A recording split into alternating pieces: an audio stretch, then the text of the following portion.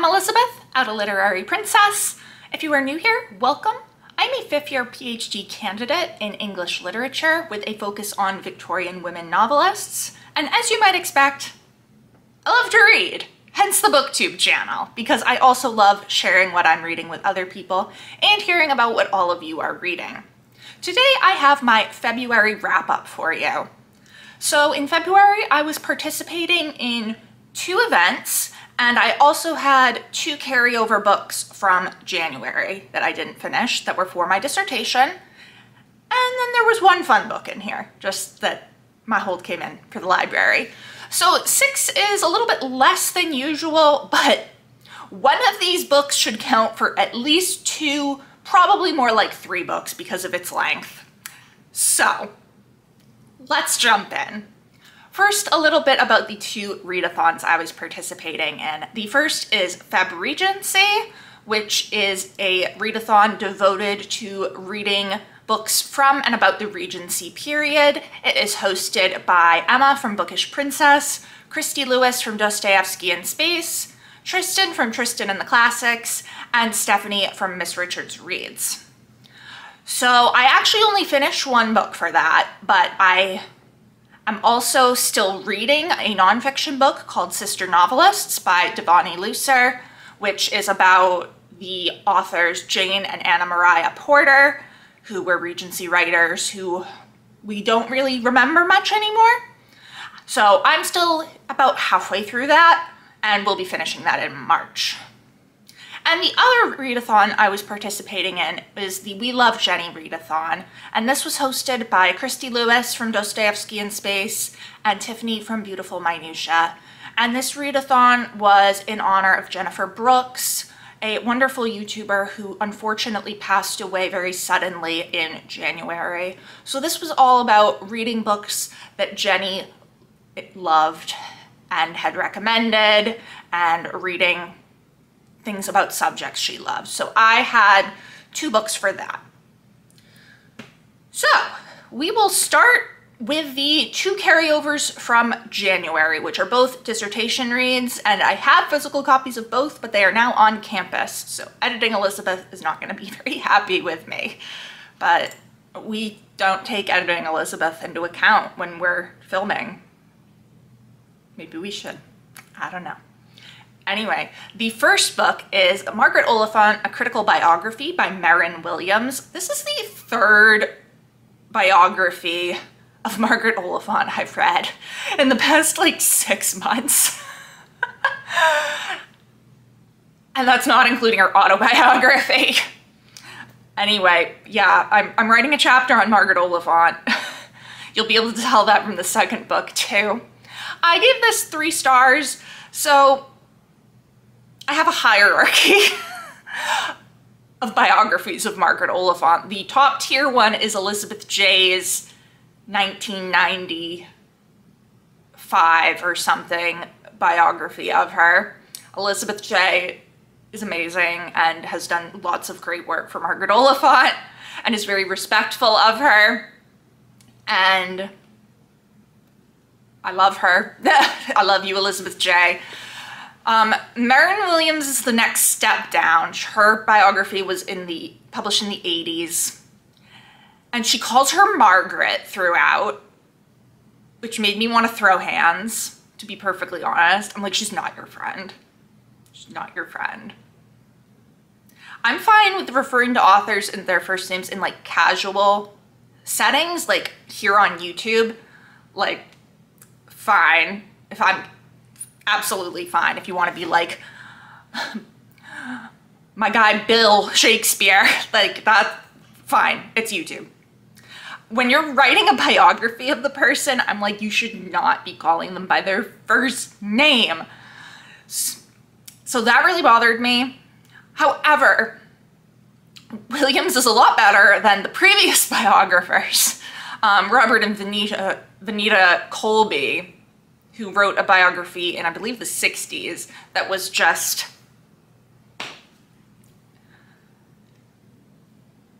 I had to look them up to make sure they were dead because otherwise I wanted to track them down and fight them. But you can't fight dead people, so you know. It was so condescending.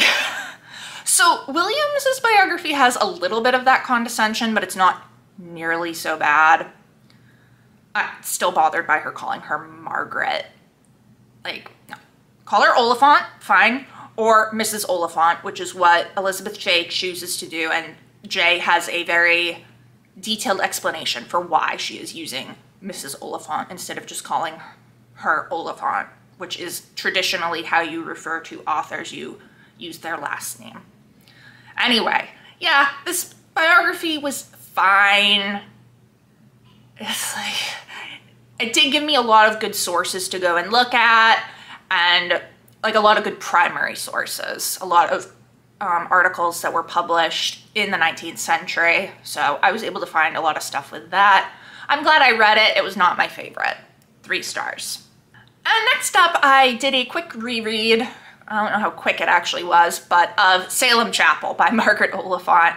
So I am working on a conference paper version of what will eventually be a dissertation chapter. Possibly 2 dissertation chapters kind of merged into one, but we'll see what happens. And it is talking in part about Salem Chapel. This is the 4th work in the nope, 5th. 4th, 5th. 4th. I can count. 4th work in the Chronicles of Carlingford series. It follows Arthur Vincent, who is a dissenting minister who has just come to Carlingford to minister at Salem Chapel. And we have this kind of dual plot of a sensation plot line involving his sister and a woman that he meets called Mrs. Hilliard, who is not what she seems. And then we also have Arthur Vincent's struggle of him having very high ideals and like really wanting to change the world, and then he gets to Salem Chapel and it's a congregation of very middle working class, like shopkeepers and dairymen and grocers, and he considers them kind of vulgar, and they really just like want him to preside at their tea parties and do exactly what they want, and he's not about that. So it's this dual plot line, which is part of what I'm talking about in my conference paper. But anyway, I enjoyed this book. I had read it last year, early in the year, I think, and I gave it 4 stars then, and I gave it 4 stars now. Next up was my my hold came in on the library finally. I've had this hold on since the beginning of the year, possibly before, and this is Heartstopper Volume 5 by Alice Oseman. This came out in 2023. I was very excited for it. I love the Heartstopper series. It follows Nick and Charlie, who are 2 high school students who fall in love. It's so cute. It is a graphic novel. I love it. I love it. I have actually read all the pieces of Volume 5 before on Tumblr. The author posts them as it's a webcomic, but I have not read them in the proper order. I don't go out of my way to find them. I just like read them if they come up on my dashboard. So reading them in like the right order is always really nice. Why would we read things in order? But yeah, I gave this 5 stars. I love this series so much. There's gonna be one more volume, Volume 6, that I'm so excited for. All right, and now we get into the books I actually read for the readathons. And the first was one for the We Love Jenny readathon. This is A Study in Drowning by Ava Reid. Ava Reid is, honestly, I'm gonna say it, one of my new favorite fantasy authors. This is the 3rd book I've read by her, and I really enjoyed all 3 books, so I can call her a favorite author now. This is a young adult fantasy, dark academia. It is following Effie, who is the only female architecture student at her university, but she really wants to be in the literature program. They just don't allow women into the literature program. And she is obsessed with this author whose name, Emrys Murden, who wrote, is it a novel or an epic, that she adores. And she gets the chance to design a renovation for the guy's house. He is dead, but his son is overseeing this. So she gets to go to the house, and there she meets another scholar from her university named... Are we not going to have his... Ah, there we go. Preston. I thought that was his name. I'm very bad with character names. Preston, who is a literature student studying Murden and trying to claim that Murden did not write his works. So there's all kinds of fantasy with the Fairy King. I love it. Love it. I gave this 5 stars. It was one of Jenny's favorites of last year, I believe. And I had wanted to read it anyway because I knew I liked Ava Reid, but when the We Love Jenny readathon came up, I was like, ah, perfect timing, because Jenny had really enjoyed this. And I completely see why I really enjoyed it. I get 5 stars. I wish that it had been an adult book and not a young adult book. This was Reid's young adult debut. She usually writes adult books. And I was like, I wish it were an adult book because it would have been A, longer, and B, would have kind of gone into more detail with some of the darker stuff. Reid writes very dark material. Juniper and Thorn is heavy. And there is that in here, but because it's young adult, like, we kind of pull back from it a little bit.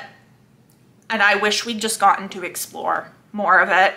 And yeah, I would have loved for this to be longer. This is only... It's under 400 pages. I would have happily had like another 150, 200 pages. So yes, I did really love this though. Highly recommend. Now we get to the one that should count for 3. And this is the only book that I finished for Feb Regency. This is Cecilia by Frances Burney. Look at that. It should count for 3 books. At least 2. Come on. It's 1,000 pages with the notes, 900 and something without. It's massive. It took me most of the month to read.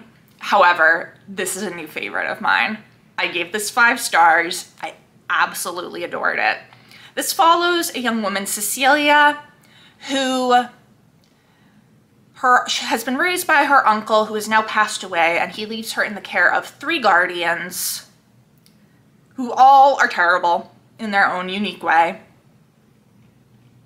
And she has only about a year until she becomes no longer a minor, basically. She is 20 when it starts. I think she turns 21. And this is just her in society. There are so many shenanigans going on in this book. It's really funny, but there's also some really serious stuff. I'm gonna try to not make this spoilerly. Bleh, I can talk. But I do want to give a trigger warning. So this is technically a spoiler, but I'm not gonna say who it involves. There is a suicide in this. And I was very surprised at how frankly it was talked about. Because I'm used to, like, the Victorian books that I've read that involve it. Like, they kind of hint at it, but they don't, like, come out and directly say it. Whereas this not only comes out and directly says it, I mean, we're basically there when it happens. So that, I think that is important for people to know going in. There is that. I'm not going to tell you who it is or when it happens or any of the details involved, but that is there. And I was surprised at how frankly Burney talked about it, because I wasn't expecting that, especially from a woman author in the Regency. But I love this. Like, I know it looks super scary because it's ginormous, but it's actually really readable. I found it very easy to read.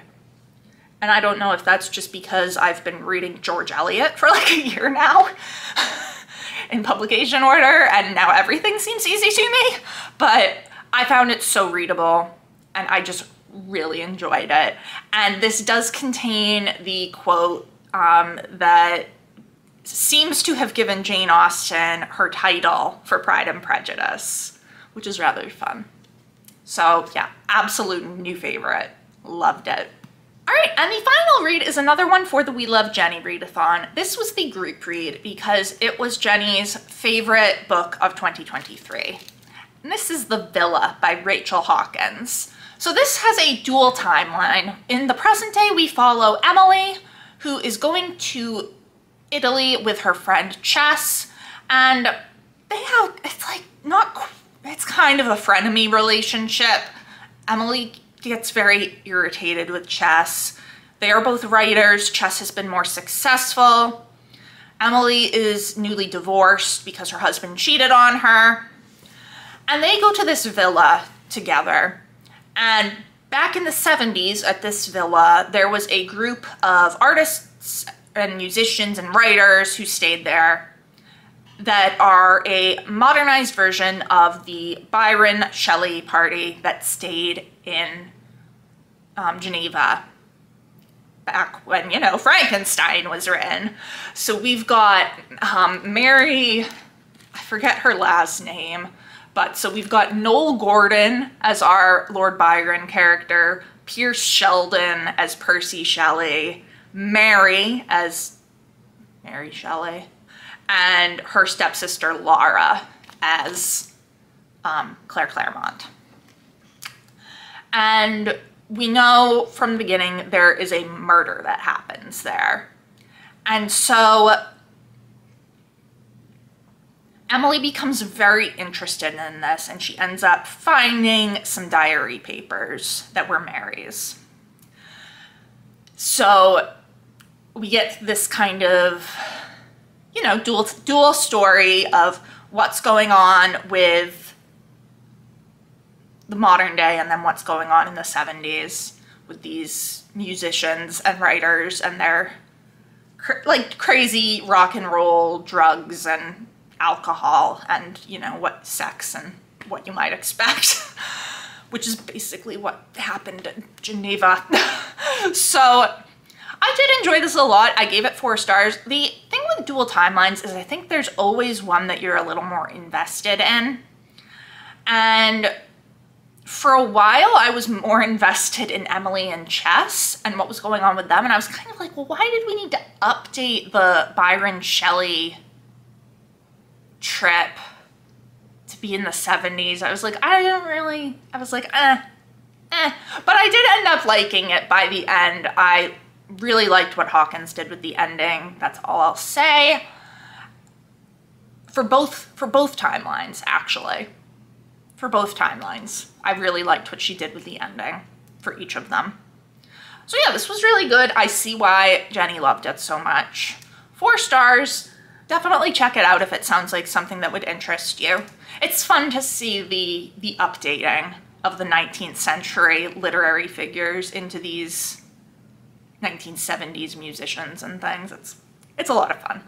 So that was my February wrap up. Let me know down in the comments below. What did you read in February? Have you read any of these? What did you think of them? Were you participating in any readathons and what did you read for them? If you enjoyed this video, please give it a thumbs up and don't forget to subscribe so that you can see more of my bookish content. It has been great chatting with you. I will see you soon. Bye.